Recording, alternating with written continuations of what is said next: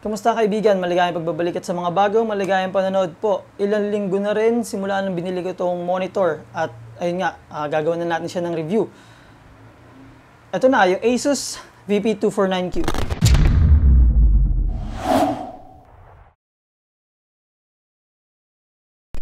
I-review natin itong monitor na to base sa perspective ng isang casual gamer at ng isang hindi ganun ka-technical pagdating sa computer. Pero bago ko binili yung monitor, meron akong hinahanap. Kagaya noon sa mouse na nireview ko, meron akong list of requirements bago ko binili yung product. So para dito sa Asus VP249, unang-una Full HD, IPS panel, bezel-less, high refresh rate, at yung medyo pasok sa budget. So IPS panel para sa color accuracy pagdating sa mga editing or sa multimedia na ginagawa natin. Bezel-less, Full HD, syempre para maganda yung look, maganda yung resolution. High refresh rate para naman sa gaming experience. Tapos pasok sa budget kasi hindi naman ganun kalaki yung budget natin na nilaan. So bakit nga ba ako bumili ng monitor?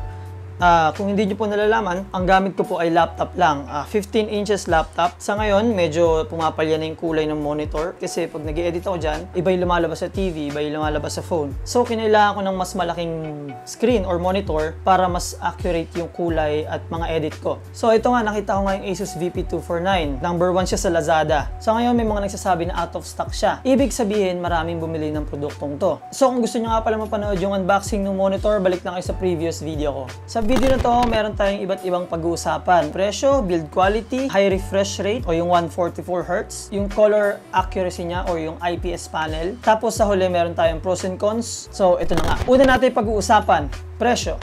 10,000. Merong 10,000 below, merong 10,000 plus. Bawat store kasi iba't iba sila ng presyo na binibigay. Hindi ko matandaan yung page pero meron isa sa Facebook na 9,700. Siguro plus shipping fee pa yon. Tapos meron ding 10,300 sa Lazada na nakita ko. Meron ding 10,999 which is yun yung presyo na nabili ko. Plus shipping fee pa yon sa Lazada. 10,000 na budget, may nakita akong ibang mga brands. Envision, HKC, BenQ, Bezel, ayun yung mga medyo kalapit niya na presyo. Tapos yung mga yon may 27 inches sa almost the same price. Full HD, 144Hz, curved sa almost the same price. So sa range ng presyo na 10,000 or sabihin natin 9,700 to 11,000. Hindi ko sure kung pwede ko bang tawaging budget itong monitor na to. Pero kasi dun sa ibang monitor na nagre-range ng 8,000, 9,000 sa ibang brand, merong isang specs dito na napapalitan. For example, yung IPS panel nito, magiging VA panel doon sa ibang brand or TN panel. IPS panel, sabi ko kanina, isa yan sa hinahanap ko na requirements bago ako bumili ng monitor. So kung papalitan siya ng VA panel at ng TN panel, medyo magdadalawang isip ako ron, lalo kung ka-price lang or mas mura ng konti. Ito na yung kinuha ko. Pero sa tingin ko, kung hindi naman kayo mag-edit, hindi nyo ginagawang pangkabuhayan yung editing, sa gaming lang kayo talaga, siguro much better na pwede kayong pumili ng mas mura. Magkakatalo lang naman yun ng konti sa kulay. Pero IPS panel kasi talaga yung medyo lamang pagdating sa color accuracy. Sunod natin pag-uusapan ay yung build quality or yung design. May konting play, okay naman siya sa stand. Solid yung parang pinakaliig niya. Tapos flat yung base. Hindi kasi ako masyadong fan nung parang tripod na style. Pinaghalong plastic at bakal yung materials. So, medyo matibay naman. Meron siyang matabang part dito sa baba, which is nandiyan dyan nakalagay yung menu buttons niya, power button. Andyan din yung branding na Asus. Meron ditong tatak sa gilid na display port. Bezel-less. So, bezel-less, ibig sabihin, mas seamless. Mas okay yung, ano ba tawag din? Viewing perspective, hindi ko sure. Mas masarap siyang tignan sa mata kaysa dun sa may mga malalaking borders na nakikita natin sa mga old na monitor. Nasa sa inyo na yan kung gusto nyo ng bezel-less or nung with frame. So sa likod makikita natin dun yung mga saksakan. AC in, HDMI at may display port. May VGA din siya. Meron din siyang audio in. May tatlong option ka para pag saksakan mo ng display. HDMI, display port at yung VGA. Mamimili ka lang doon. Pero I recommend na mag-display port kayo kung naka-CPU kayo. HDMI, kung may HDMI port yung laptop ninyo. Kung sakaling gagamitin nyo siya as main monitor, okay lang, okay na okay. Kung gagamitin nyo naman siya as second screen, or third screen, or fourth screen nyo, or whatever, pwede pa rin kayong pumili dun sa tatlo. Tapos yung buttons, power button at yung mga menu button, mukha siya matibay. 24 inches. Pero actually yung 24 inches, ayun na yung kabuuan. Yung pinaka-screen niya lang kung saan yung nakikita nyo na may display, 23.8 inches lang. Hindi naman literal na sinasabing walang frame. Meron pa rin siyang konting black lines dyan sa gilid, almost unnoticeable at hindi mo mapapansin. Kung nag-aalala kayo sa mga bleeds, dead pixels, yung akin naman na-test ko siya, wala namang dead pixel, wala namang exaggerated na bleeds. Goods na goods yung dumating na unit sa akin. Sunod naman natin ay yung refresh rate, which is yung 144 Hz. Kabulol. Feeling ko ito yung nagpabenta ng malala dito sa monitor na to. Maraming naiengganyo na mag-convert from 60 to 144 Hz. Ako gusto ko lang talaga siyang itry. Wala talaga akong balak na mag-convert agad-agad sa 144 Hz. Pero bakit hindi ko siya itatry? So since sa mga phones ngayon, talamak na yung 90 Hz, 120 Hz, lalo sa mga gaming phones or yung mga flagship ngayon, bakit hindi ko siya itry sa monitor? Ito yung napansin ko.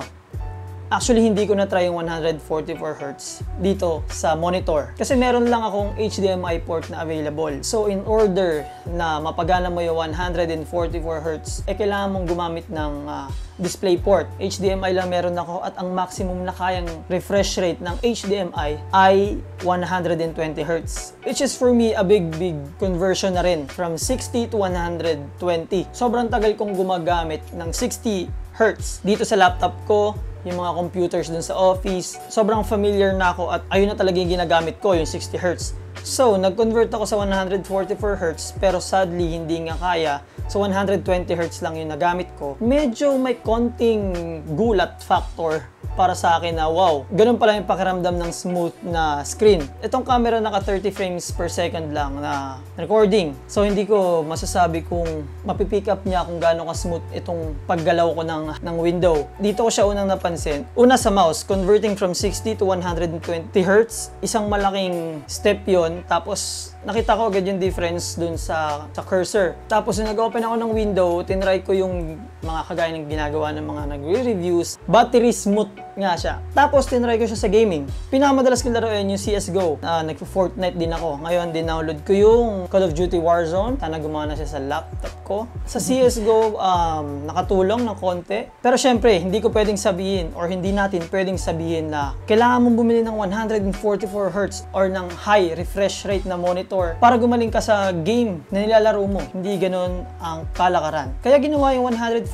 Hz para sa mas better experience ng mata natin or sa mas better experience ng gaming na gusto natin. So para sa akin, ang binigay na experience ni Asus or kahit hindi ni Asus, feeling ko kahit na sinong brand, feeling ko kung mag-convert ka from 60 to a higher refresh rate, mapapansin mo rin yung difference. At maninibago ka ulit kapag gumamit ka ng 60 Hz kung matagal mong gagamitin yung 144 Hz. So next, for me, ang pinaka-importanteng pag-usapan dito sa monitor na to, since hindi lang gaming yung ginagawa natin, color accuracy. So sa color accuracy, meron akong mga points na ginawa, na sinulat. Unang-una, since nag-gaming nga tayo, casually, maganda yung kulay. Masasabi kong itong monitor to ay pwede makipagsabayan pagdating sa color accuracy. Pag nag-edit ako dito ng graphics or ng video, pag nilabas ko siya sa TV, nilabas ko siya sa phone, pare-pareho yung kulay niya. Ibig sabihin, color accurate. Iisa yung kulay na lumalabas. Isa yon sa mga pinaka-importanteng bagay na hinahanap ko pagdating sa monitor. Pero syempre, pag binili mo tong monitor na to, hindi agad-agad color accurate. Pag tanggal mo sa box, pag saksak mo, kailangan pa siya i-twitch ng konti. Ako, binago ko siya, ginawa ko siyang fully standard, neutral lahat. Okay, so medyo malapit na tayo sa pagtatapo. So I think it's time para sa ating pros and cons. Pro number 1, marami siyang ports. May 3 display options na pwede kayong pagpilian. Good yun. Yung iba kasi ang meron lang isang HDMI, isang VGA. Yung iba, VGA lang meron. Yung iba, HDMI lang meron.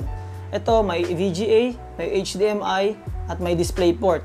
Tapos meron pa siyang audio in. Sunod natin ay yung bezel-less or yung seamless display. Maganda siya, masarap sa mata, nakakalinlang na sobrang wide ng monitor mo kahit na 24 inches lang siya or 23.8 inches. Ang sunod, dahil IPS panel siya, ang color accuracy ay pwede maipagsabayan sa ibang brand. Hindi ka dito magda-doubt na iba yung kulay ng magagawa mo sa graphics mo or sa video editing mo. That's a big pro.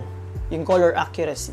Kung tayo sa pros, syempre meron tayong cons. Una-una, since nag-include na sila ng HDMI cable, sana nag-include na rin sila ng DisplayPort at ng VGA. Nakikita ko sa ibang brands na mas mura or same price, nag-i-include sila ng HDMI, DisplayPort at ng VGA. Sadly, itong atin HDMI lang yung binigay nila. Pero high speed naman, maganda yung stand pero hindi siya adjustable.